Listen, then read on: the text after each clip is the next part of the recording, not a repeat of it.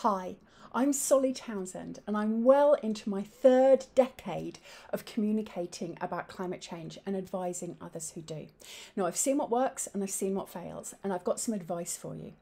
Firstly, we're usually talking to audiences that are similar to us. Maybe they're our followers, maybe our friends, and we know how to motivate them. But sometimes we get a chance to speak to a much wider audience. And this is an audience who might be a bit overwhelmed by the ideas of climate change and perhaps not as willing to listen to the solutions to it. But you can reach them, and particularly you can motivate them to take action. Now, a few pieces of advice. Firstly, keep it short.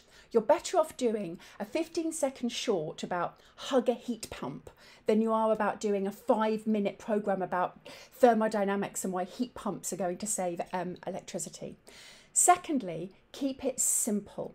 Now, there's some neuroscience that shows that people believe anecdotes over evidence. Now, a lot of climate scientists don't like this, but it's true that stories beat out facts every single time.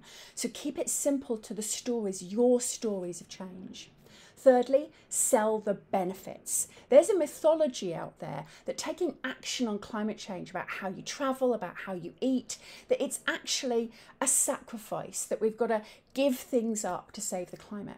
We know that there's actually a whole load of benefits, that this can save you money, make you healthier, it's more fun, you get better sleep, you make friends. So showing how taking action on climate change has been good for you as an individual is one of the most motivating things you can do.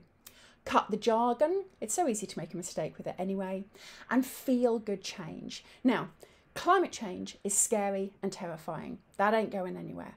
The solutions are motivating and good for us. So make it fun if you want it done. Short, simple, selling the benefits, jargon-free and fun. If you do that, you're going to help audiences overcome this big value action gap where people do want to do the right thing, but they're feeling a whole load of barriers in doing so.